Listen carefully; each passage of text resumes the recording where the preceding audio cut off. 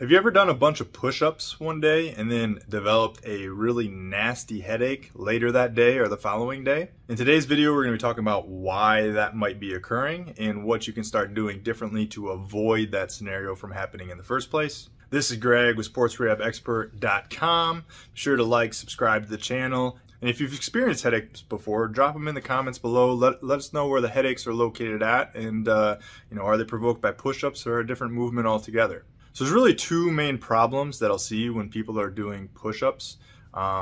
Realistically, this isn't just a problem with headaches. I see this problem develop shoulder pain, back pain, thoracic type pain, shoulder blade type pain. So this goes for a lot of different issues too, not just headaches. But ultimately, when we're looking at headaches, there's two muscle groups that are usually involved with the majority of headaches, especially with push-ups, because a lot of people get over tense in these muscles when they are doing a push-up. And these two muscles are your upper trap and your sternocleidomastoid, or SCM, it's commonly referred to as. Now, the upper trap is a little bit more of a shoulder blade issue and a technique issue while performing the push-up.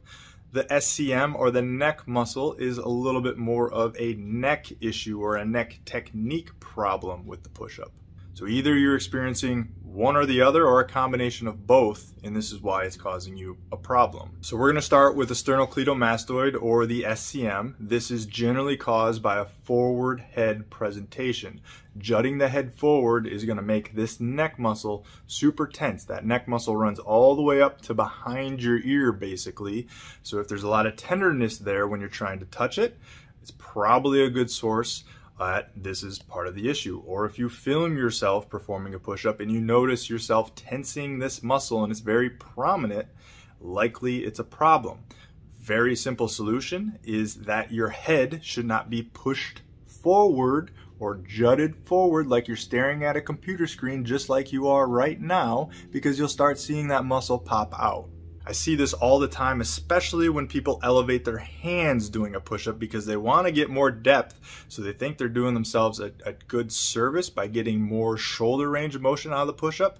But what they actually end up doing is they don't go any deeper. They just start jutting their head further and further forward as they're doing the push-up, and they don't get any deeper into the push-up. So there's really no point of adding that extra depth if you're just going to start jutting your head forward to get down lower. You need to move your nose, sternum, belly button up and down at the same rate. If you don't see your belly button, sternum, and nose moving up and down at the same rate, something's not right with your push-up.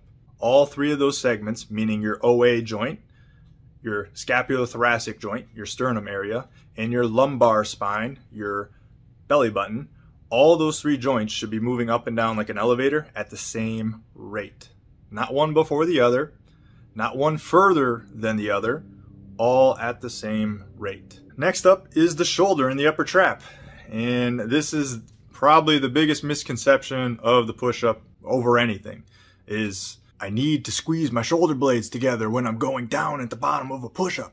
Just ask yourself this question: what muscle am I trying to work out when I'm doing a push-up? It's my chest, the pecs, and my triceps. Does the scapula really have much to do with those two at all?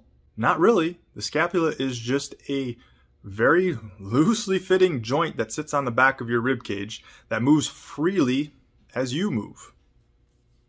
So why are we trying to create movement with that joint? That joint just goes along for the ride. It is never the driver of a movement. It just goes for the ride. So let's focus our attention on the muscles that are being trained with a push-up. Triceps, pretty easy. You just extend your elbow, bend your elbow. Chest, a little bit more subtlety to this one.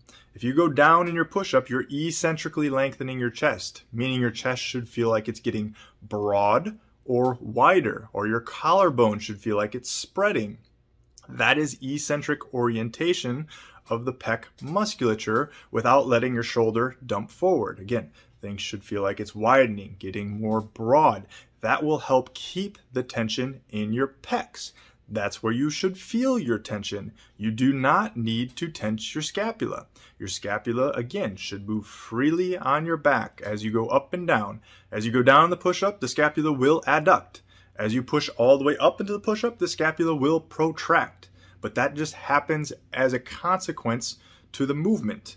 It's normal and natural. It requires zero tension to create that movement. The joint will just freely float in those directions as you go up and down in the push-up. So stop, please, for the love of God, stop trying to squeeze your shoulder blade to all get out, because it's causing more problems than good. Focus your attention on the muscles that are working.